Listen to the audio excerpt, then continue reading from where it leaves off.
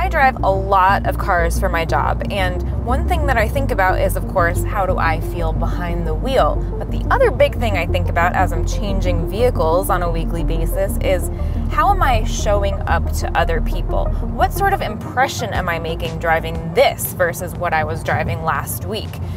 That, of course, is often based on brand perception, which, let's be real, often has a lot to do with looks, and that is a really interesting story in this. This is the 2025 Toyota Camry. It starts the all-new 9th generation. We actually brought you 2 walk-around videos back in November, which you'll know if you're subscribed to this channel, and if you're not subscribed, please take care of that right now. Back then, we were in the studio. Today, we're out in the real world, which means I'm gonna have to apologize in advance for any traffic noise. I think we will have some traffic noise, and I'll try to just talk over it.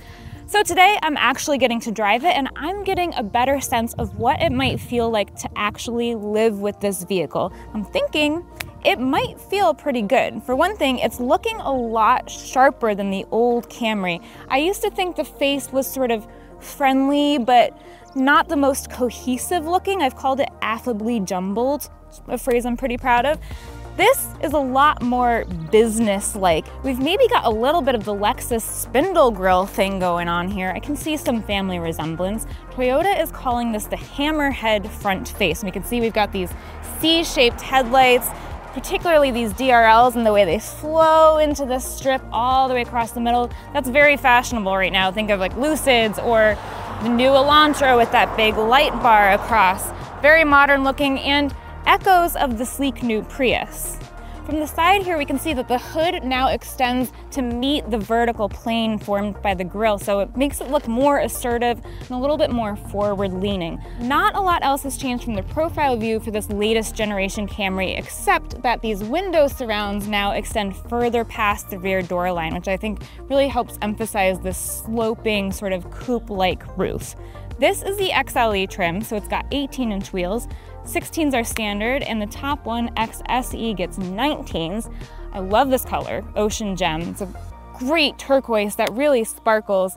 One interesting thing is that on the XSE trim, you can get a 2-tone paint job. It's an extra cost, of course, but you can get a black metallic roof to go with one of 4 colors, including Ocean Gem, and that's gonna make it look really sporty.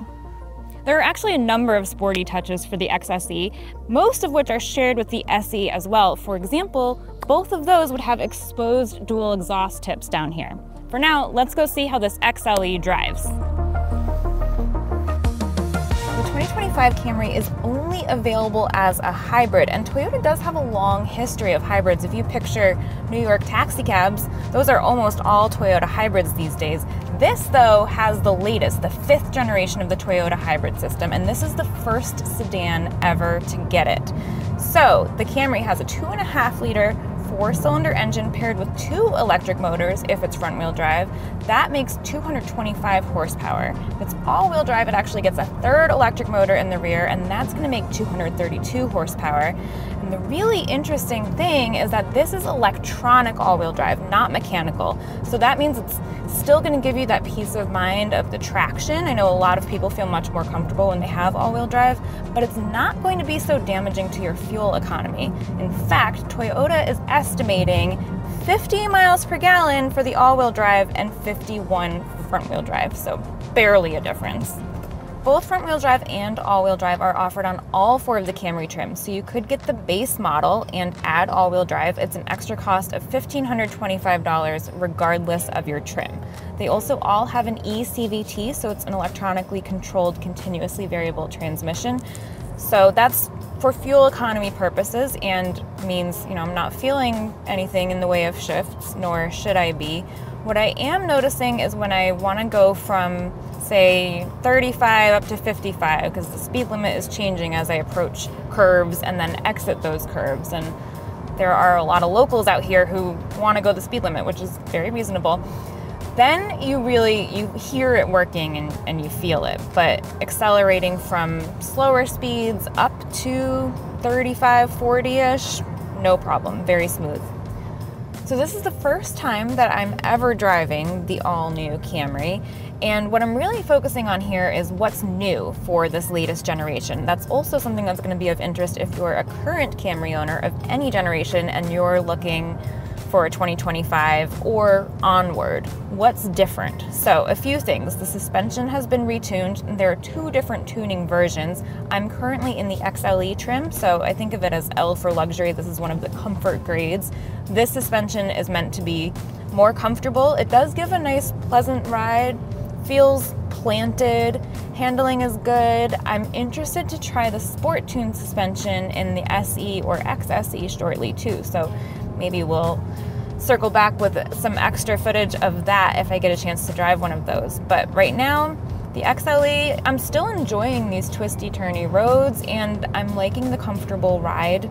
Normal, Eco, and Sport drive modes are standard on the 2025 Camry. Each one has its own dedicated button right here behind the gear shifter. This also has an EV mode. It only works at 25 miles an hour and under, which I can't safely do on this road. So I will mention I must have lane keep steering assist on because it does keep kind of nudging me back into the lane if I'm going over. It's a firm nudge, but it's not impossible to override, which I think is really good. This is helpful because it lets you know maybe you're not quite doing the right thing, but if the system were to get confused by old lane lines or something like that, it would still allow you, the driver, to handle the situation appropriately.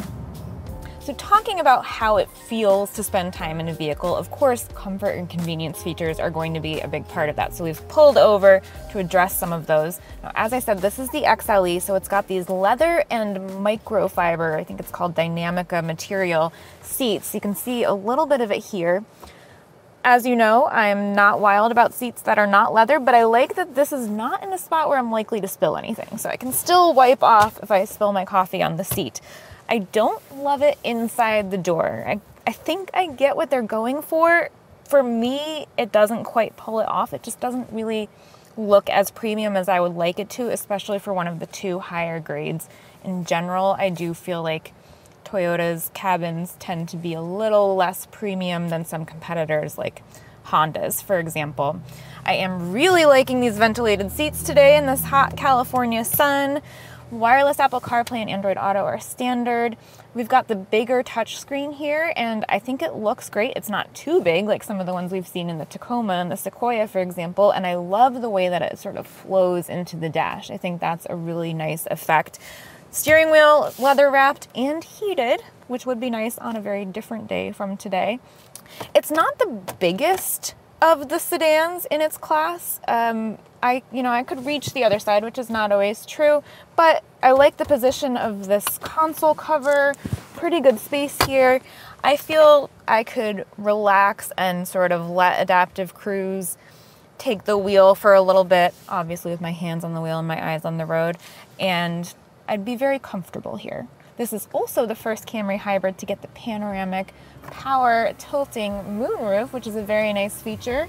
Goes all the way back there, so your rear seat passengers can also enjoy it, which that's a nice touch. Maybe the most important point about this all-new Camry is its pricing. Toyota tells us this will come at a base MSRP of $28,400, and that represents a price cut compared to the 2024 Camry Hybrid, which is wild. That almost never happens, and especially not when you're kicking off a whole new generation full update. Very interesting stuff. This actually comes in close to the base model of the Honda Accord for 2024, and I mean the non-hybrid Accord. The Accord Hybrid for 2024 started more like $33,000. And of course, it is bigger and more spacious, but some folks might prefer the styling of this, not to mention, of course, the price point. So what do you think? Is the Camry Hybrid now the best looking vehicle in its class? We want to hear from you, and we'd also love it if you would subscribe to this channel so you don't miss any of our full video reviews or our reports from drive programs like this one.